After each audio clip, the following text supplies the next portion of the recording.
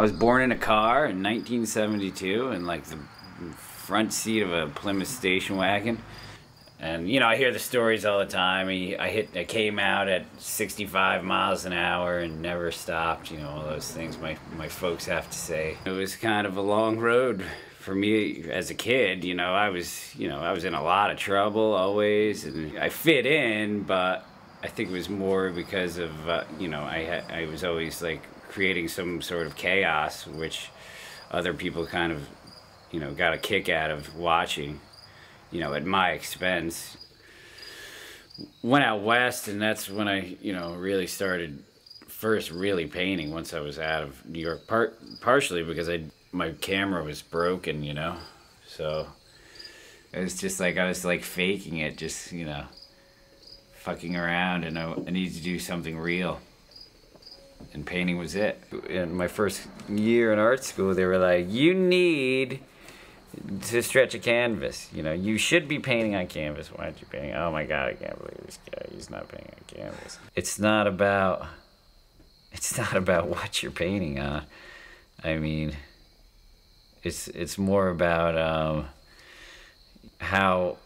why am I using these materials? Because they're accessible, they're everywhere, they're relatively inexpensive, and really anybody could could use these. It's like, it's hard to sort of define what the art world is to me, you know, because, you know, what is the art world really? I don't know. Is it New York? Is it LA? Or what is it? You know, I'm just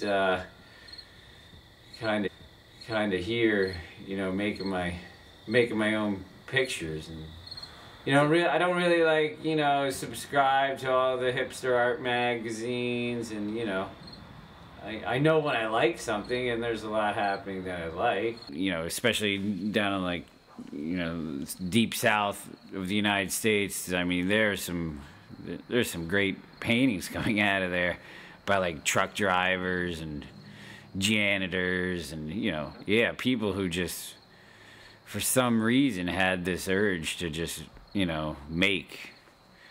And that to me is more genuine than someone who's been sent to the, you know, the best of the best. And is it the wealthiest, you know, the kid that gets his MFA from Harvard or Yale, or is it the truck driver in Louisiana who sees life, who documents life, you know?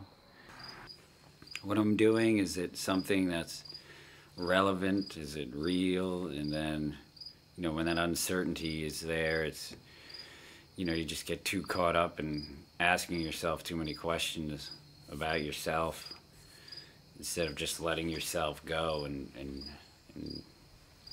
create and be a human being, be the human being that, you know, I am. What's allowed me to stay the course, it's, you know, I don't think I really have a choice, you know, it's just, like, this kind of found me, I think, you know, in a way, too. It's not something I've, like, you know, viciously sought after and been chasing my whole life. It's been with me my whole life, and it's like a spirit, you know. It's like a person on your shoulder that, like, you know, that just kind of follows you around and steers you. You know, I start to get a little scared, and that's one of my biggest fears. Is I have this fear that one day everything's just gonna kind of go up in smoke. I'm gonna be like dumbed down or something and never be able to create again. But I try to reassure myself that day won't ever come, you know.